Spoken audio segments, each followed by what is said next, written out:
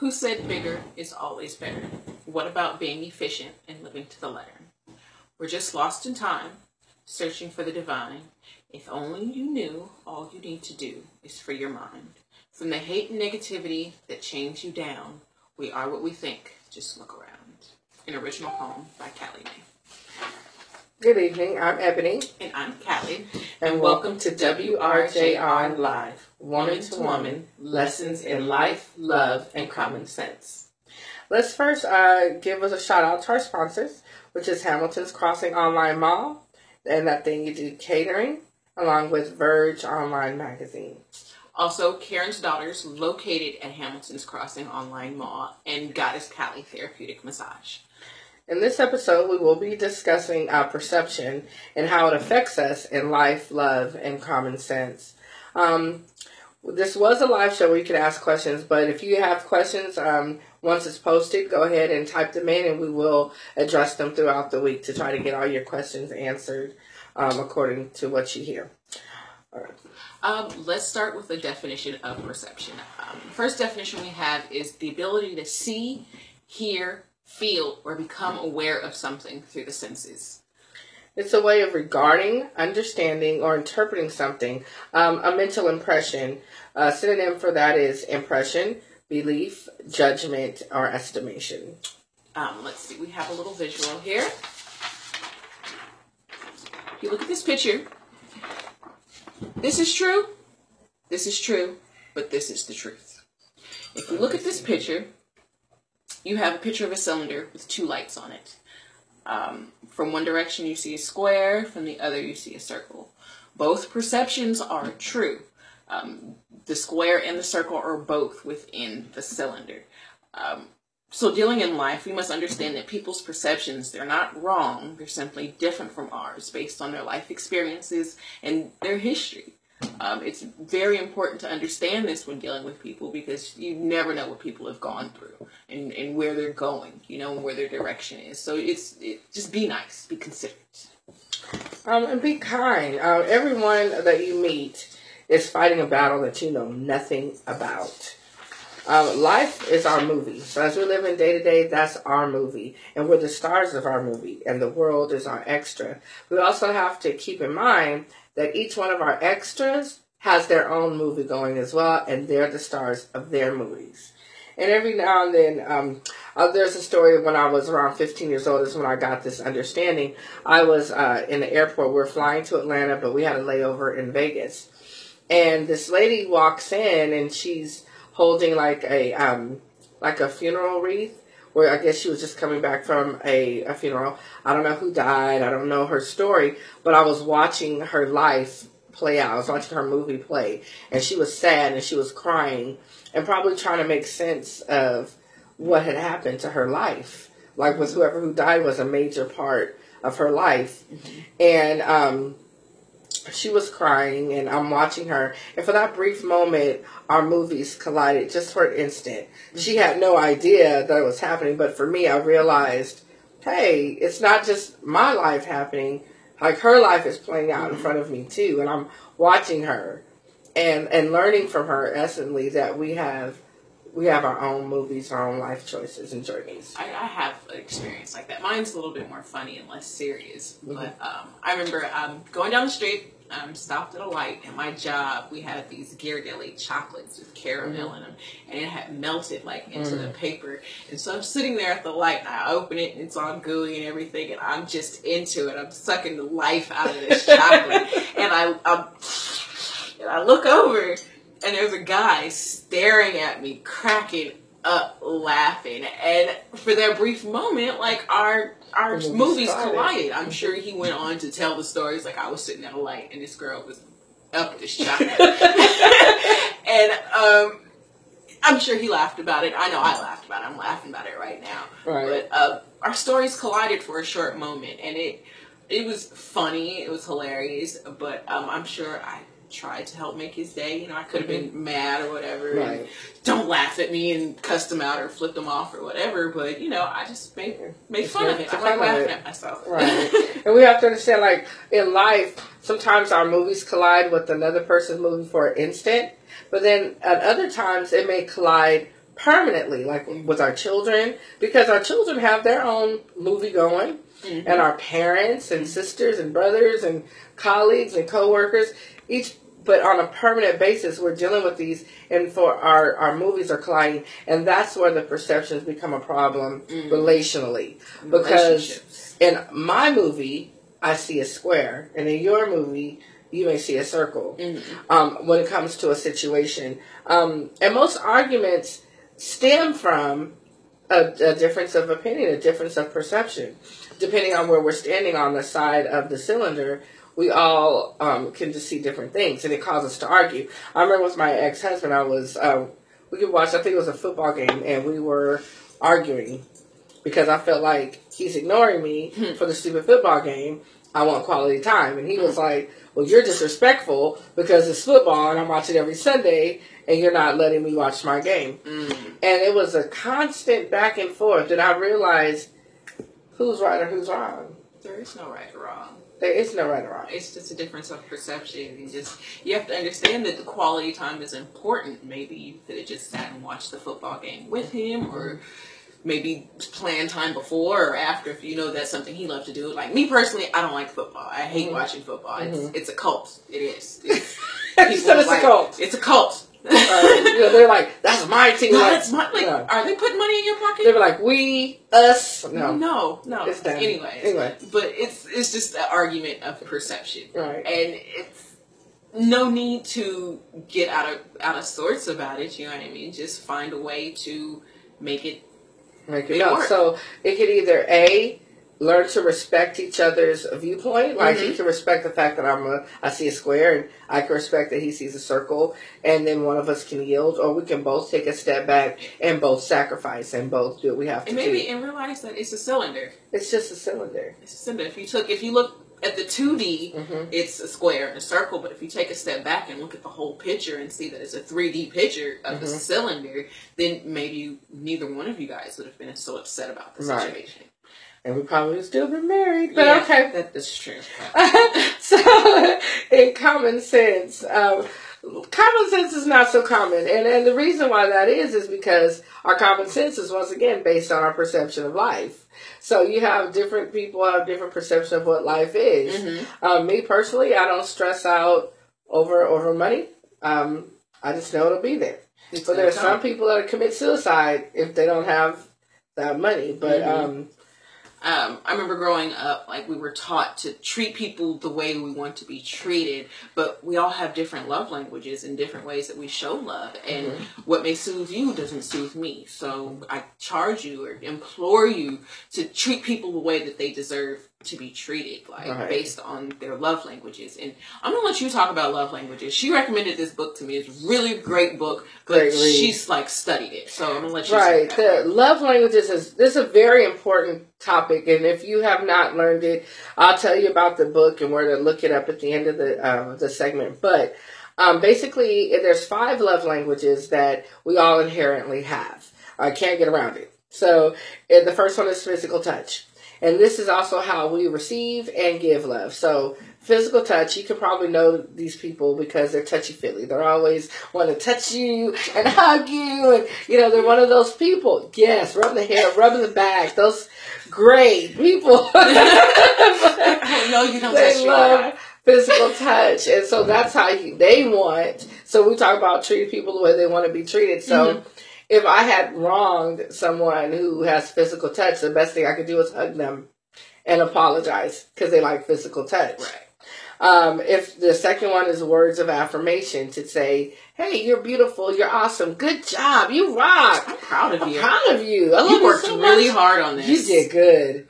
Those are great words of affirmation for those people, and they thrive off of hearing them. My daughter, she was a great words of affirmation. She wants to know all the time, Mommy's proud of you. Mommy loves you. You rock. Look at you do it. Go, girl. She like that. She feels motivated, and that's how she also, but it's weird. Keisha doesn't give words of affirmation. That's not her love language in giving. It's her love language in receiving. In giving, she's physical touch. So she wants to hug. She wants to kiss. She wants to do all those things.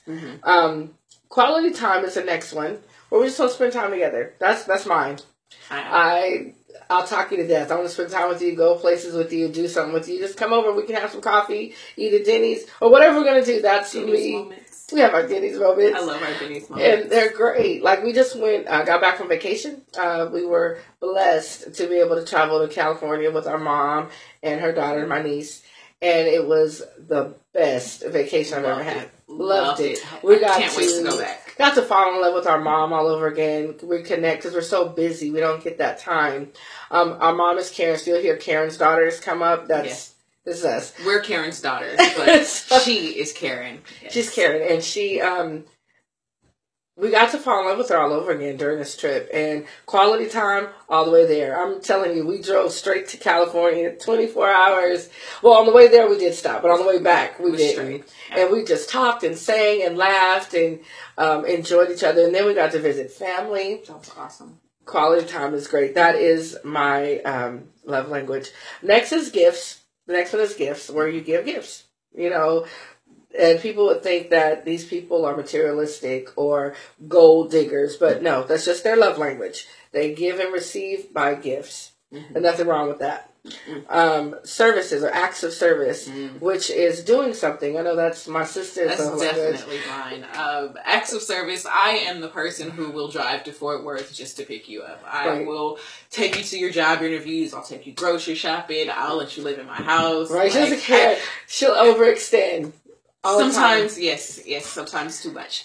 But that's how I show that I care about somebody, is to give. I think secondary is definitely quality time just with you, because I love just sitting, having time. I think a lot of smokers, they're quality time too. I think they are. You're chill. You're not really doing anything. You're just sitting there smoking, maybe not even talking, but just being in somebody's company. You know, right? It's great.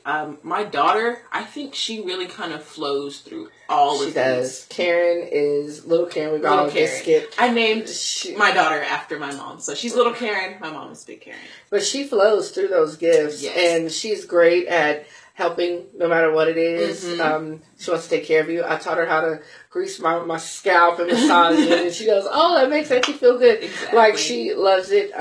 Words of affirmation. It's physical touch and definitely quality time, but she loves to get gifts. When we're in California, like, she was so excited about it. It doesn't matter the gift. It really doesn't. She got a knitting kit. She loves it. She comes and she knits with Auntie Karen or Auntie Ebony, and she'll do anything for you. It doesn't matter what it is, and she just wants to make everybody happy. The one good thing about the one thing I want to hit on the love languages, and we'll kind of move on from there, but it's very important to understand, just because you may have a primary language, you can definitely learn the other languages. It's not etched in stone that your quality time, so that's the only way you can give or receive love. So when you're in love with someone, or you're dealing with people, especially your children, it's important to know their love language. If a parent is services, and most parents generally dwell in the acts of service because we go to work, we provide a roof, we do all these things at Christmas time and cook and clean. But your child may be physical touch. And sometimes we get so busy with being parents that we forget to give love to our children in their language. So I know growing up, I used to think my dad didn't love me because my love language was quality time, and we didn't spend time together. He went to work, he paid the bills, he went to sleep, he went to church. That's what he did on a regular. He made sure your spiritual life our spiritual life was on point. He made sure we weren't allowed to venture outside of that. As for him and his household, we went to church. Very true. Very true. I can definitely relate to that with Dad. And he also taught us work ethic. Like, definitely work ethic. We go to work. You work, you pay your bills. Don't bother me at work. I'm not going to bother you at work. Don't expect me to text you every 15 minutes while I'm at work. I'm not going to mess with your money because I'm not paying your bills. Not at all. And he made us know that the best way to make money is to have our own businesses. So we are striving to be self-sufficient because of the lessons taught by our parents. But it wasn't until I became a parent myself and realized, oh my goodness, my daddy really did love me, because he didn't have to. That's how he showed his love. Like, I didn't want for anything. I had every single need met, no matter what it was, and he was there. So I had to learn and appreciate his love language and learn that I need to start speaking his. So he wants to know, well, how do I show him love? I need to do something for that. Because he's the acts of service. Dad just wants you to get on your feet. Yeah, and that's it, right? He wants you to see you work. He wants you to see you pay your bills. He wants you to see you thrive. That's take care of yourself and stay out of my pocket. He wants to know that he taught you something. Exactly. So, Daddy, I love you. I love you, Daddy, too. You taught us well. A lot.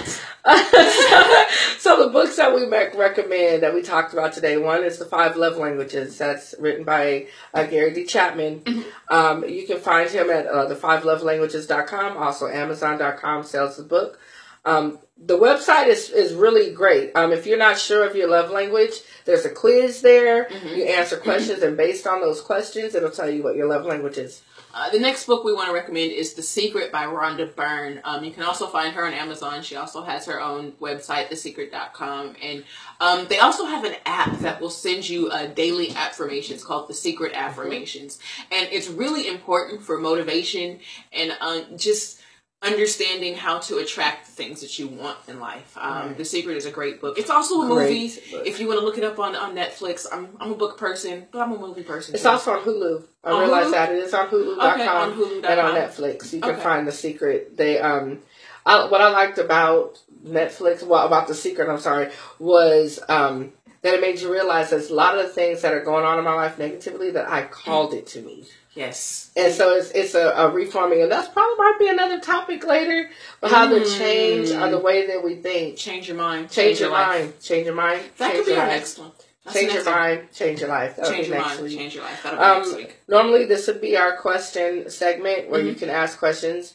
But because we're having difficulties, leave your questions in the comments below when you watch the video. I'll be watching. Callie will be watching throughout the week, and we'll answer whatever. And this is very shallow. We're going to baby step it through, but as the weeks come along, we will get deeper into it and touch some very touching subjects. But awesome. We also want to end with Karen quotes, we call them. Karen quotes. All right. Our mom talked us to death with quotes. Yes. She would always say, I'm going to tell you like my daddy told me. And it was always some great pieces of wisdom. This is one of my favorite ones. If you fail to plan your life, then you plan to fail. At the very least, you have to have a plan. Have a plan. Have a plan. Have to be flexible on that plan, though. It can't be etched in stone because life is full of disappointments. And I would tell my kids, out of 100 things that you throw out there to try, maybe 2 will go the way you expect it to go. That's true. So be flexible. Be flexible in your plan. Right. But thank you for watching. Thank you for watching. We also want to really throw out there really fast, we do have a Ladies Night Out event that is hosted by WRJR Live and That Thing You Do Catering. Our lady entrepreneurs, our lady vendors. Yes. If you want to have a product or service that you want to get out, visit us. Write me an email at ebonyeyes1976@gmail.com and show us what you're about, and we'll get with you. You can come out if you're in the Dallas DFW area. Yes, we're going to be in North Dallas, right around. It's close to the Galleria, but it's also right across the Carillion Towers. Yes, right. So it's every third Saturday of the month. There'll be food, wine. Vendors coming out. Callie will be representing Goddess Callie doing massages. It's going to be awesome. So check us out. Go to thatthingyoudoCatering.com. Register. You can prepay. It is $25, which covers your eating and your drinks. That may change depending, but right now that's what that is. Also, if you come out to Ladies Night, I'm selling gift certificates. Gift certificates for $40, 1 hour massage. Normally they're $75, but at this event they'll only be $40. That doesn't mean you have to have it at the event. No, you don't have to. I'm not doing 1 hour massages at the event. It's just to sell. It's to get you guys to come out because I want you guys to come out a lot. I'm going to be there. Ebony's going to be there. My mom's going to be there. There's going to be a lot of vendors presenting. Come out and network with us. We'd love to see you. We're more than happy to have you. Well, with that being said, we're going to go ahead and close out. You have a great evening. Good night, and we'll see you next week. Good night.